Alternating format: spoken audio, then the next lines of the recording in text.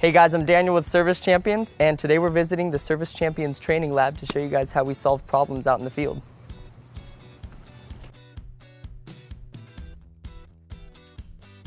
So today we're here in the Service Champions training lab, and I have a furnace opened up for you so I can demonstrate the most important step in a furnace safety inspection.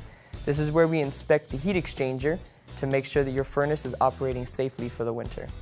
So we're going into the high limit switch that we've removed, and that gives us access to the heat exchanger. And as we go inside, we're looking at two of the chambers, and we're just looking for temperature stress points. So any places where the metal has become discolored, those right there are going to be your rivets. That's a common failure point, so we're going to inspect and make sure that we don't have any kind of separations. This is a pretty new furnace, so we're not going to see too much wear and tear on it. And then that's your blower wheel. Just making sure everything is nice and clean.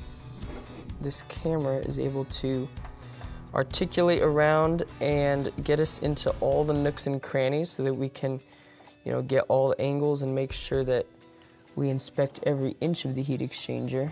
So these are the bends right here. That's going to be a common weak point where temperature stress points are going to form. Commonly we'll find some biological growth forming on here, just mildew growth and dust buildup. So getting an inspection on here is just going to make sure we have nice clean air coming out for optimal indoor air quality. Alright guys, thanks for following along today.